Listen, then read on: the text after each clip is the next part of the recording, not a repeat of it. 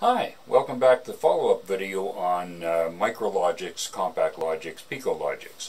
And what we're going to do now is I'll show you how I test the 1769 OW16 relay output module. Now this is a 16 relay output.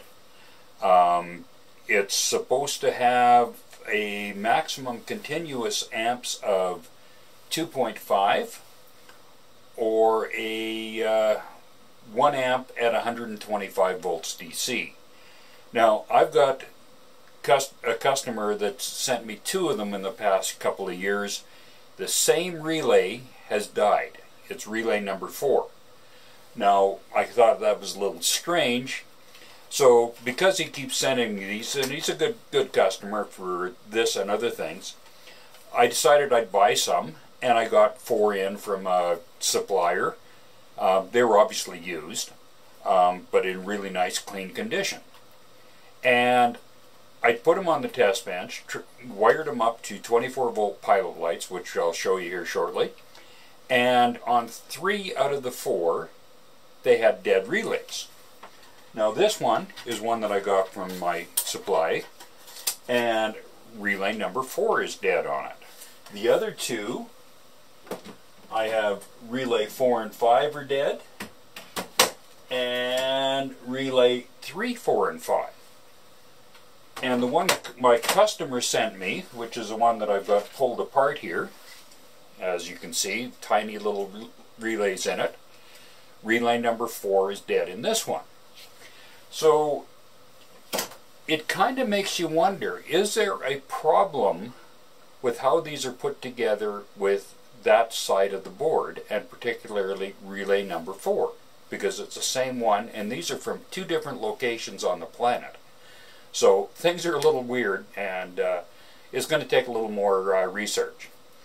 So anyhow, what I'll do is I'll just kind of swing around here, get the camera positioned better so that you can see the bench and test lights and how I've got it programmed, and I'll show you the test procedure on the good one and on 2 of the different dead ones that I've got there with dead relays. So be right back. Okay, here we are back. So here's our setup. I've got a MicroLogix with an LSP processor on it, and it's plugged into a 24 AWA, which is AC input and 16 relay outputs.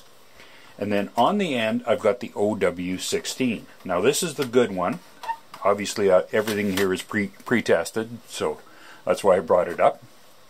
So all I've done in the program is a little flasher circuit that takes and makes everything flash on and off.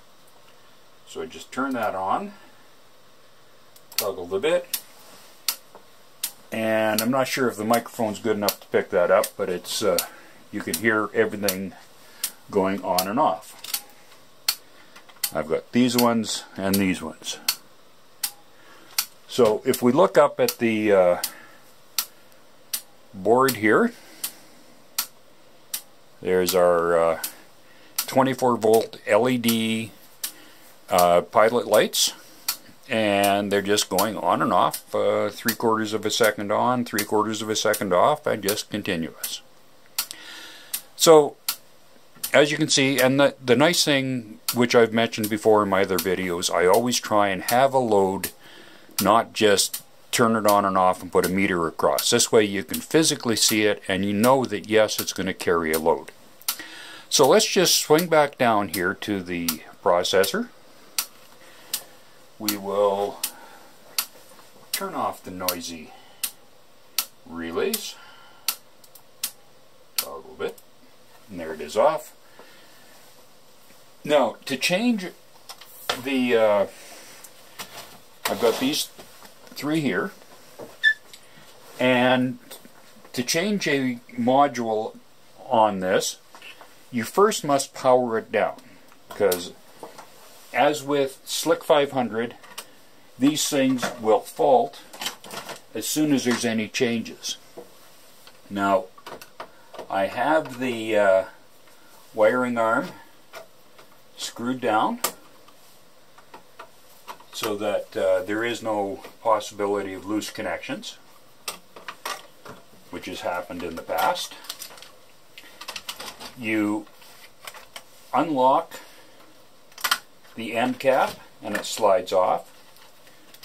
You move the locking lever over and take it off gently. That one we know is good. This one, when I tested it before, it says 3, 4, and 5 are dead. So, slide it on.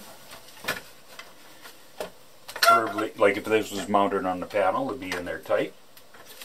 Make sure that your locking lever is over, because what that does, when you move the locking lever, is this connects it to the bus in here, which is power and communication. Move it back and it's off. Now you have to put the end cap back on. If you don't put it on, the processor will fault and not run. And it'll give you an error that it has a problem. So it starts up, and it starts up fairly quick in this time. And we go back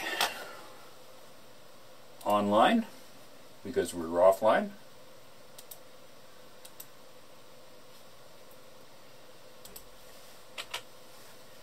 And of course, because this is Slick 500 software, which also does a MicroLogix, it's not the greatest.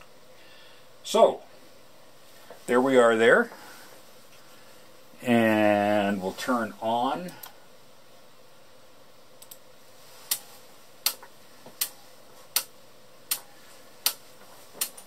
and there it is flashing. We will hook up the wiring arm.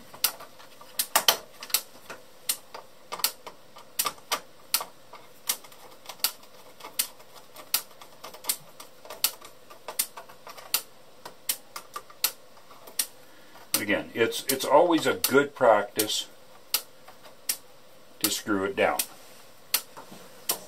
So there we are. It's all ready. It's flashing away. Now we go straight up, and in this case we have 4 different relays.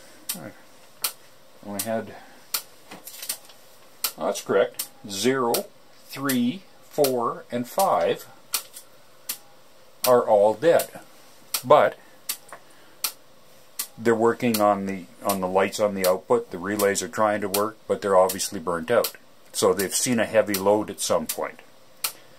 So that's pretty obvious. That one needs some work. Again, we'll power it down, and let's go and we'll just do one more and call it a day.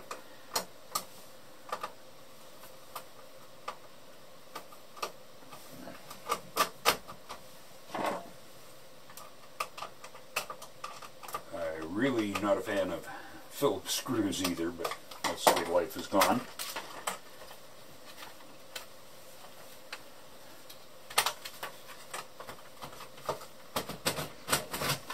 Take that one off, and bring it down here.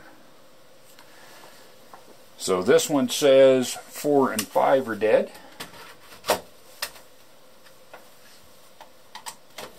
Push that over. Slider end cap.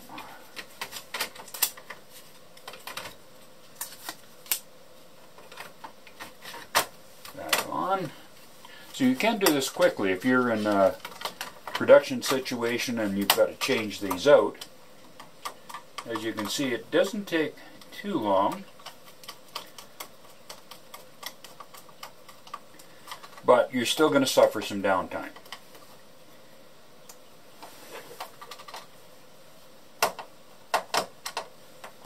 Okay, that's down there. Plug it back in. And we just fire straight up because we're still in the same mode. We'll bring this back up.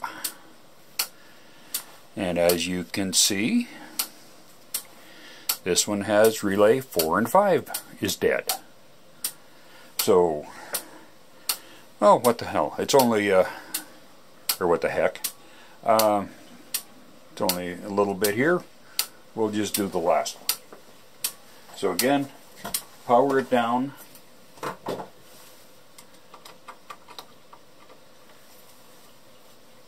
Because, now I've checked with one company, and it's going to cost more to have these repaired than it is to source another one. So these are going to end up in the recycle bin. And especially now that I've seen how they're put together, and the fact that it's tiny little stuff in there, which my big old hands are not going to handle that well. So there we go. And plug in the arm.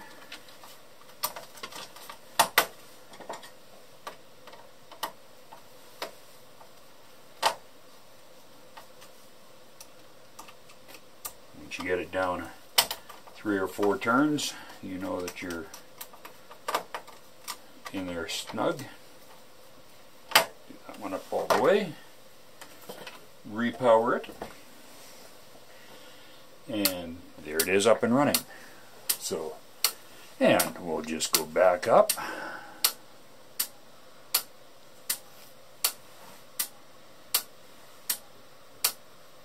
And as you can see, output number 4 is dead.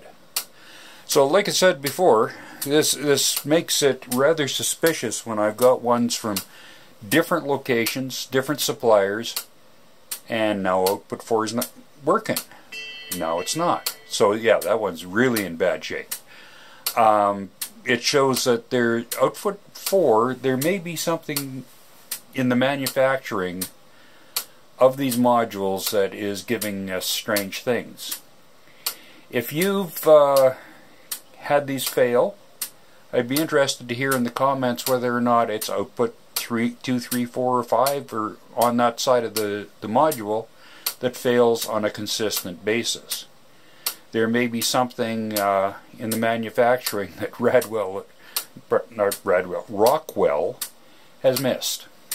Anyhow, there we go. Like I say, I'm not a fan of MicroLogix, Compact Logix, because of these light-duty components they use, and it's cost-effective in this case, as far as my personal opinion, is just cheap. I wouldn't recommend them.